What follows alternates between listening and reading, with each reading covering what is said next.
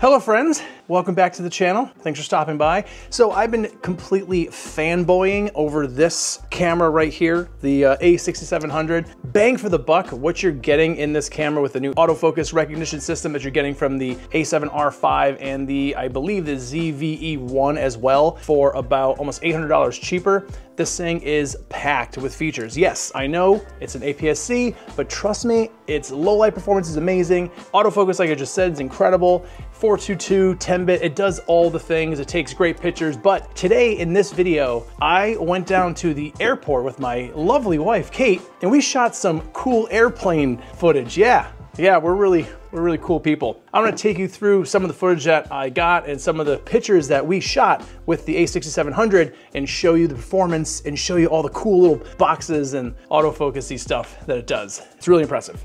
All right, let's get into it. All right, let's talk about the setup here.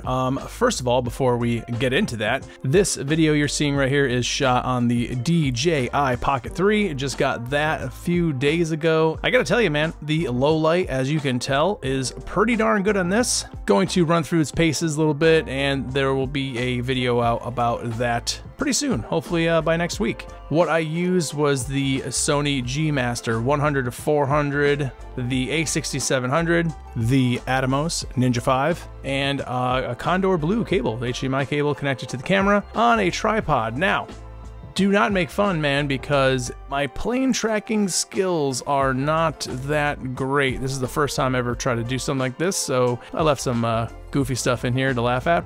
And there it is. There is the setup. All right, first things first, obviously you have to go into the menu system and change your recognition target to airplanes.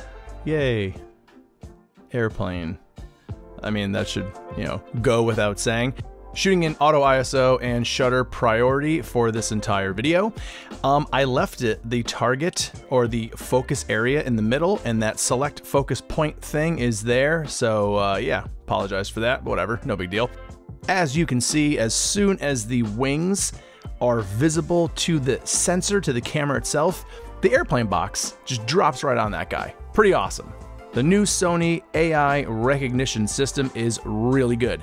You can also see that the cockpit of the plane gets highlighted as well. The box jumps on the cockpit as soon as it sees it. Going through the fence line holds that target on the airplane all the way through, which is pretty impressive. Which brings us into this next shot, this big old Alaska Airlines plane coming through the fence. It did take a second, but it does eventually find it, grabs the cockpit. During the day, I was there also. This is obviously, at night after the sun has set, and I was shooting from the same position with my A7 IV without the new AI that recognizes these targets, and it was a noticeable lack of autofocusing or a noticeable lack of recognition through this fence. And because I am a pure professional, I don't have any of that video to show you, but believe me when I tell you, this is what happened. To get any kind of clear shot through it, I had to go to manual, and then, from there, you're trying to just, get the shot. Unlike the A6700, as soon as the camera reads that it's an airplane, it's sticky, man. It just jumps on it. I thought that shooting at night with the visibility lower, making the ISO work to really see what was out there, this to me was maybe the best example showing the strength of this new system. And like I said before in the beginning of the video, the amount of money that you're paying to be this good in low light with an APS-C sensor, I don't know. I mean, I just think, I do know. I think that this is a pretty incredible camera. There was a point where a smaller airplane was not recognized by the system, but like I said, low light, obviously smaller targets are going to be harder to see, but all things considered, I think it did a pretty incredible job. Let me know in the comments what you guys thought of this AI recognition in low light from an APS-C sensor size camera. Pretty impressive. This last clip was shot on the Sony 11mm 1.8 in S-Cinetone. Just wanted to show you guys how that lens handles the low light. 1.8 aperture, obviously it's gonna let more light in. I think that looks pretty darn good.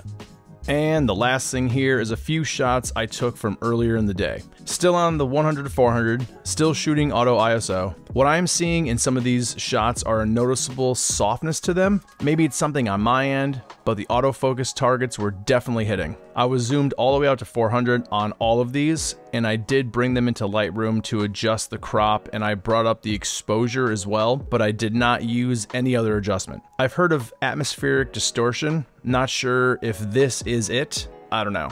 Let me know if you know.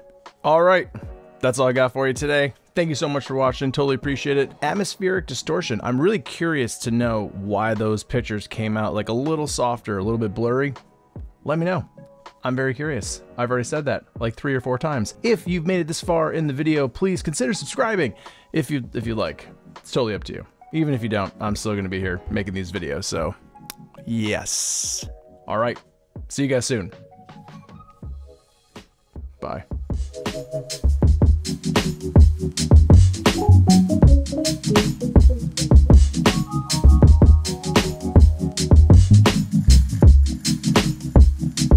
The viewing center, I guess is what this is called, aircraft viewing area. I gotta admit, man, I thought I was gonna be the only nerd with a camera down here taking pictures of airplanes, but apparently not, man. There's like a bunch of people just hanging out taking pictures of airplanes, and it's pretty awesome. Pretty awesome. There's one right there.